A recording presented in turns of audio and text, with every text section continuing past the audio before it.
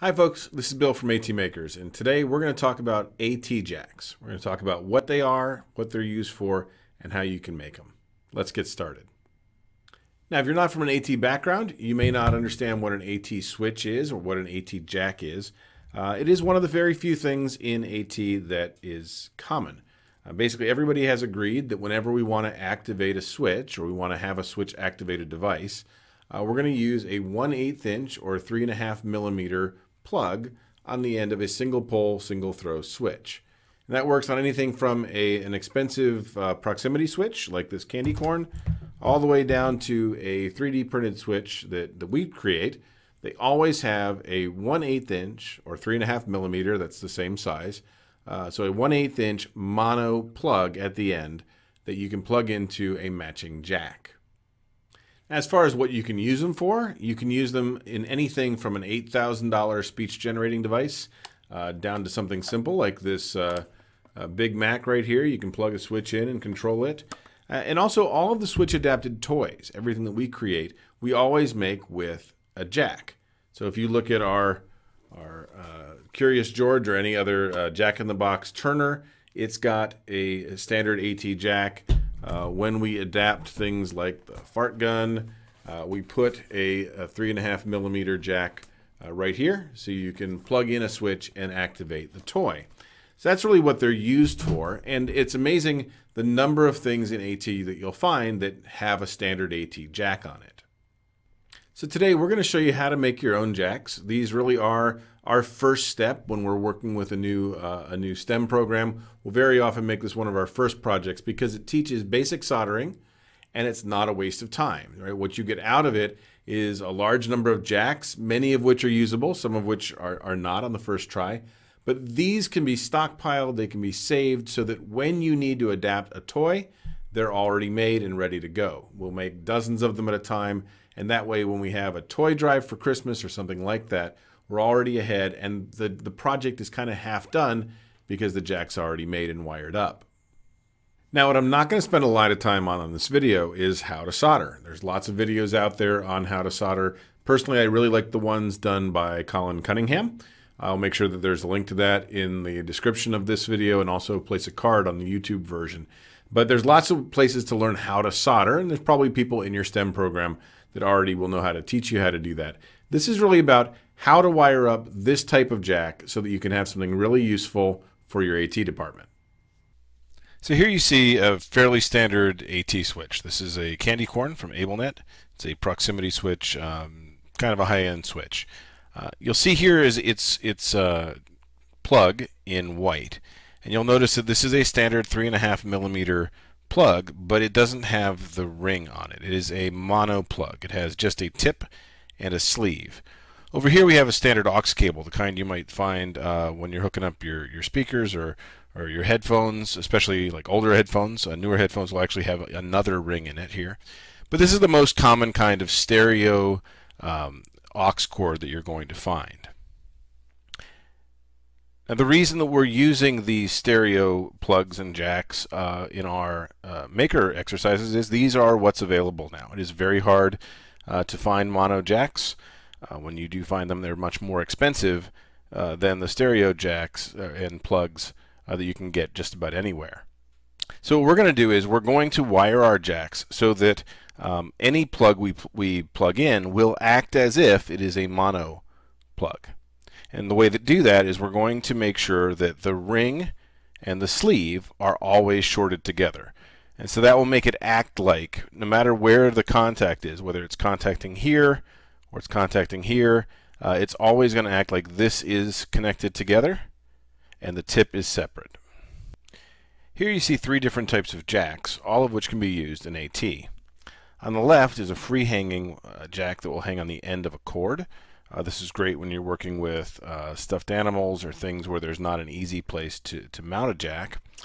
This one in the middle is a mountable jack. You'll see it has a nut that you can use to tighten it onto a hole that you cut in a piece of plastic on the toy or anything else you're adapting. And the last one over here actually is solder free. You place the wires into these screw down terminals and that will actually wire it up without any soldering. Now This looks like it would be a fantastic tool, and it is for testing, and it is for really quick temporary solutions. But long term, this will always cause you pain, because you're going to get shorts, you're going to get wires pop out of these, and it's not a good long-term solution. I don't want to put it down. It has lots of great uses when you're trying out a prototype, or for whatever reason you want to make something very quickly and you don't have a soldering iron handy. But when you're adapting a toy that's going to be delivered to a child, you don't want to leave it with this type of a jack, because over the long haul, you're going to have failures and you're going to have frustration, and this isn't worth the hassle. So here you're looking at the terminal side of the panel mount jack. There's a couple things to note here. First, there are 3 places to connect your wires. That's because this is a stereo jack, like most of the ones you're going to find these days. So you're going to have a ground, a left, and a right signal. In our case, we don't want that. We actually want to wire this as a mono jack. So we're going to combine the ring and the sleeve lines, which are these 2 right here, and then connect the tip line, which is over here, separately. And the way you can remember this is that if you look at this with the long pin straight down at 6 o'clock, the tip is at 9 o'clock, and the ring is at 3 o'clock. Okay, so you're going to short together 6 and 3 o'clock and run the other wire to 9 o'clock. Now, if you're using solid core wire, that is wire that has only one strand in it, the easiest way to wire this up is to run the wire through the hole in the terminal, bend it over, and then we'll solder that to it. I do recommend that you start on the inside and run it to the outside. That just makes it easier, especially on the other types of jacks, the free hanging jacks. It makes the wire come out the center of the jack, which is just handy. So we'll put some solder on our tip. We will bring the iron in, add some solder, and we're good. That's all that takes. At this point, we'll take a pair of flush cut pliers and trim this off. At this point, we'll slide a small piece of heat shrink tubing over that connection, and we will heat it with a flame. And that one is done.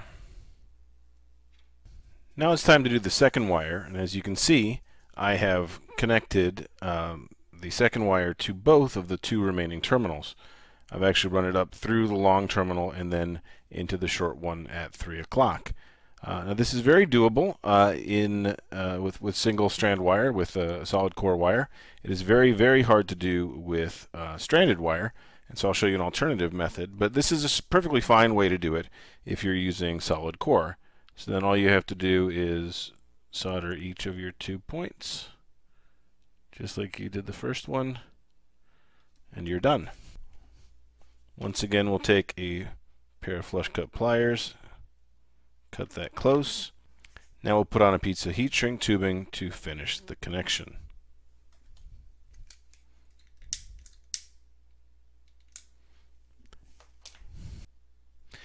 Sometimes instead of solid core wire, you'll be using stranded wire like this.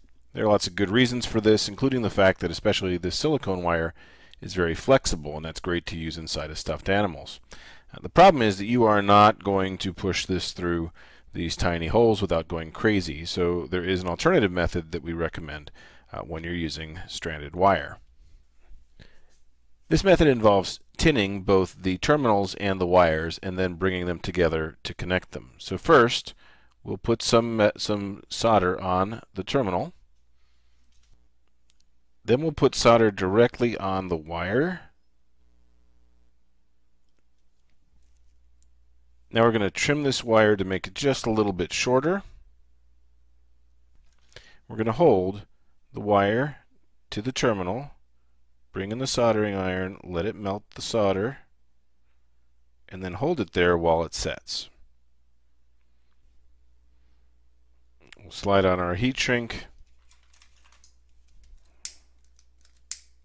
heat it up, and that wire is done. The second wire works the same way. We're going to tin the terminals first.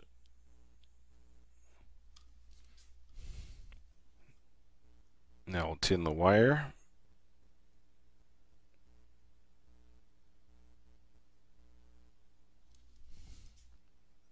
Now we'll hold the wire so that it hits both terminals while we melt the solder and they stick in place. Remember to hold the wire in place after you remove the soldering iron so that it can cool. At that point, that solder joint is done. It's connected to both. A little wiggle to make sure, and we'll put our heat shrink tubing on.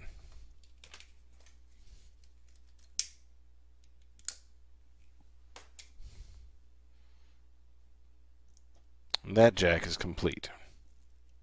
Next, we're going to wire up this freestanding jack. Process is very, very similar, but there are a couple extra steps. First, it's good to understand how this works. You've got a shroud that will unscrew here. And then inside of that, you've got the same three terminals in the same configuration, actually, plus this little plastic protector. What this does, it keeps the wires from hitting this metal cover. So you just need to set that aside and remember to put it on before you close things up. The cover actually has this spring to relieve the tension on the wire. It can fall out, but it's pretty obvious how it goes back together. The order when you put it back together is that you first put on the plastic piece and then this piece here. So we're going to wire this one with stranded wire, which means we're going to tin all of the terminals. I'll just do them all at once here.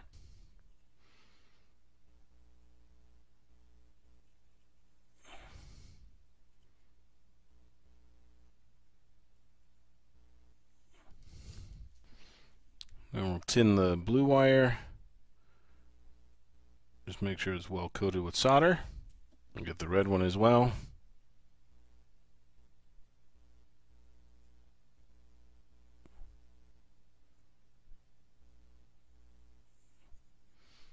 I'm going to shorten this wire a little bit for the outside one. We'll hold it up against the terminal and bring our soldering iron into it. Hold it in place, and then we're good. The red one needs a little bit of trimming as well, probably not as much. And we'll hold it in place and bring the soldering iron in.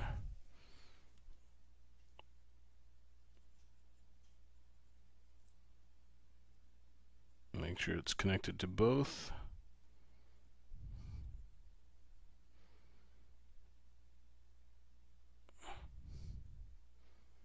Hold it in place while the solder cools.